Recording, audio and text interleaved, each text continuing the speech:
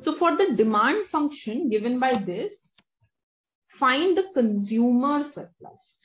Now, Q is equal to 30 divided by P square.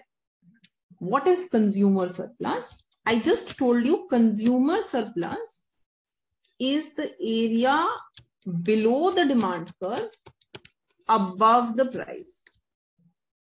So the area below the demand curve and above the price is consumer surplus.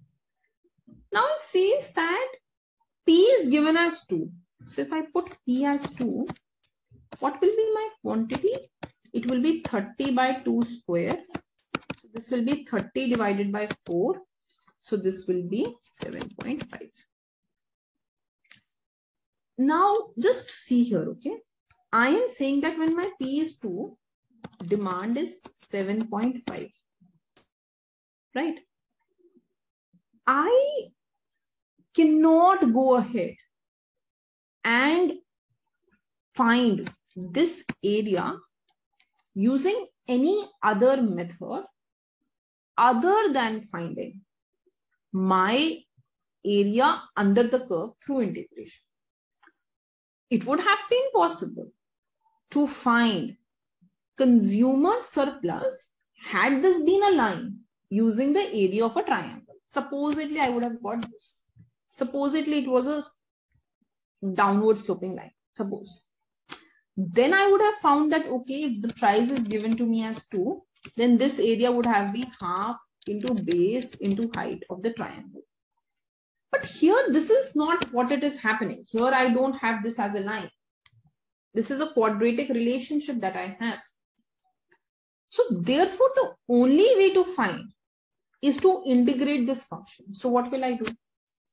Just see. If I have this as the curve, 0 to 7.5, this is my price 2. If I want to find what is the area under this curve, it is this. When I integrate this curve, I will get area like this. If I subtract from this part, then I will get this area. And this will be my consumer surplus. So if I integrate my demand curve is given by this. Q is equal to 30 by P square. So which means P is 30 by Q under root. Because I have to integrate in terms of quantity now from 0 to 7.5. So my area under the curve will be 30 divided by Q under root dq.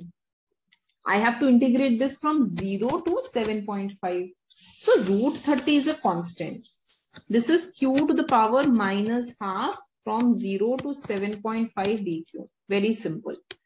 Whenever you do integration, you will add one power and divide it by that. So for example, integration of Q square will be Q cube by 3. So integration of this will be Q to the power minus half plus 1 upon Q minus half plus 1. And this will be integrated from 0 to 7.5 into root 30. So this will be root 30 Q to the power half upon half. Put this from 0 to 7.5. So this will be 2 root 30 into root 7.5. So this will be 2 root 30 into 7.5 and this will be 30. Right. So 7.5 will be nothing but 75 by 10 into 30. This will be 15 into 3 into 3. So, right.